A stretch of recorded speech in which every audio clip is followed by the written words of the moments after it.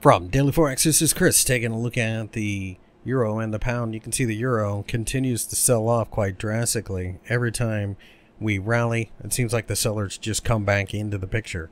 The 1.04 level, it's a major support level. We can break down below there, then 1.02, and then parity is where we're going. Any rally is a selling opportunity. The 109 to 108 level is an area that I think we have to break out of in order to show any real change in the trend. I don't see that happening. This looks like dead money to me.